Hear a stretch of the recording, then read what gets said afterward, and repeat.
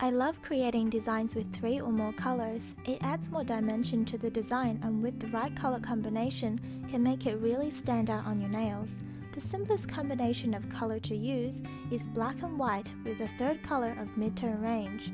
Not too light and not too dark, which will provide a perfect contrast to the black and white. Normally you would use base coat first, but since my nail isn't long enough right now, I've used a fake nail for this design. When the base coat is completely dry, apply special polish over the design.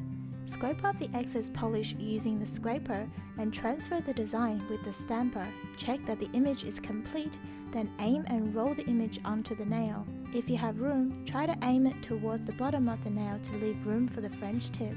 Next, dab some green polish from the bottle and pick up the color using a detail brush. Now take your time and slowly build the shape of an elongated French tip around the stamped design. The feather is the focus point, so you want to frame the French tip around it. It doesn't matter if it ends up being off-center.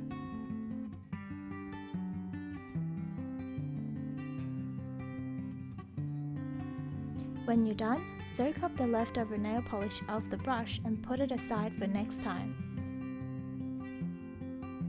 Finally, apply a layer of Konad's Non-Smudge top coat to protect your design.